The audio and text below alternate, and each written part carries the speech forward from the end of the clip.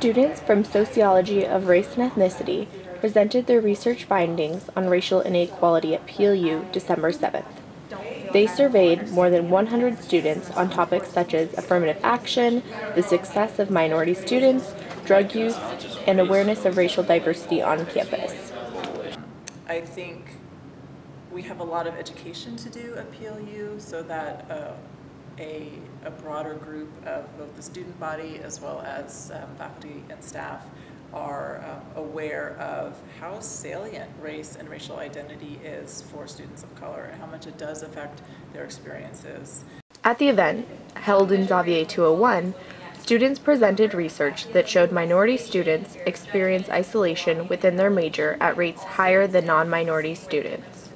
Our findings pretty much reaffirm any research that's out there that students of color generally have a greater fear of being judged by professors or peers and less of a sense of a belonging than white students here at PLU. More about race and what that means to individuals on campus and what it means for me as a member of the PLU community. So yeah, I came to learn.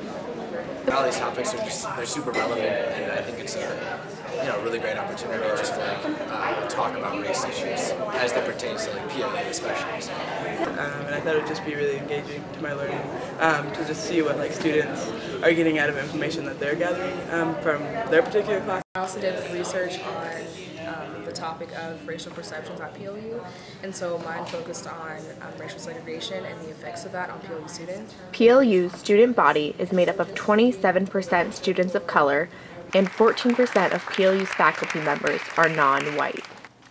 I want to see other colleagues, I want to see students that look like me, who identify as biracial or who identify as multiracial. I don't like being the only person in a room who is not Caucasian. Have faith that PLU will continue to complexify its hiring practices in seeking out a more racially diverse staff and faculty.